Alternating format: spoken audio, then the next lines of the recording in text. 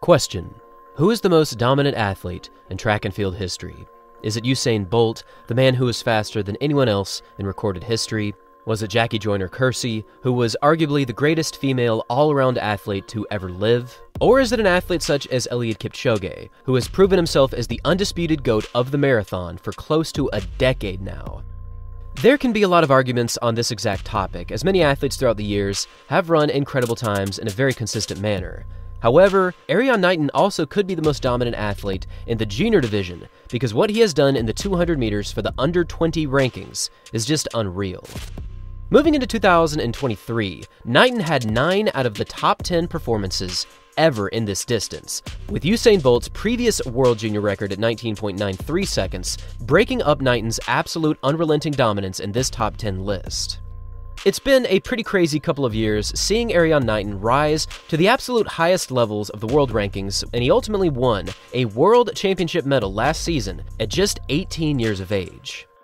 Knighton's rise to global stardom has certainly been amazing. However, as 2023 is rapidly unfolding, we are seeing him only continue extremely consistent running, because even though he has only raced in the 200 meters twice this season, he has run under 20 seconds both times, and now he officially owns all of the top 10 all-time performances in the junior division in the men's 200 meters. Now, looking at this kind of dominance, it looks as though you're looking at an all-time Olympic medalist and world championship dominator. Erriyon Knighton's consistency in the junior division is completely unmatched, and even though Usain Bolt's 19.93 is tied at number 10 all-time, I'm not sure if there's any other sprinter who has ever done something like this, because it is very difficult to attain such an all-time performance, but to do it in this kind of consistent manner really pushes Knighton as one of the greatest junior athletes of all time in any sport, and I think that is basically undeniable at this point. Now, so far in 2023, Knighton has only raced twice,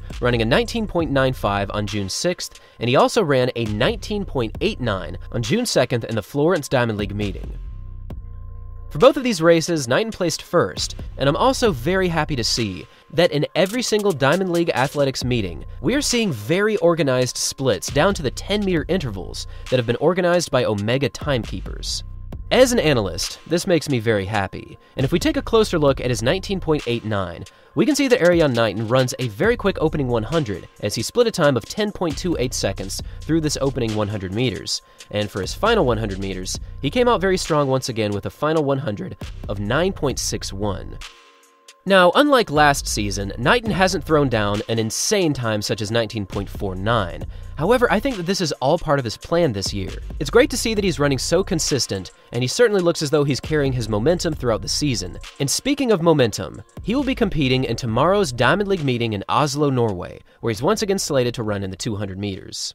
Now, given his incredible consistency and his amazing performances, I think that he is once again going to throw down a sub-20-second clocking. He is really looking that consistent. And given what we're seeing across the globe, he very well could have the potential to run something under 19.8, if not even faster. I really do think it's possible.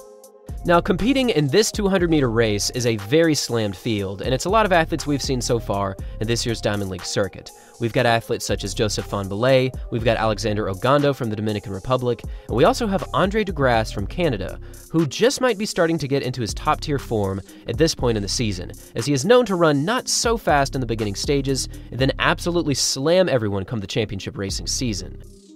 I honestly don't see a scenario where Erriyon Knighton does not win this race tomorrow, and if he can do what he has done all season, I think he's going to run yet another sub-20-second clocking, and this would only add to his unrelenting dominance in the all-time list for the junior division. With the World Championships now just around the corner, and the world's best athletes really starting to pick up the pace, I expect Erriyon Knighton to follow suit. And with this kind of championship season in mind, I want to hear from all of you. How fast do you think Erriyon Knighton will run tomorrow in Norway? And also, how fast do you think he'll run for the remainder of 2023? Leave your thoughts in the comments section down below. Thanks for watching, everyone. And as always, until next time.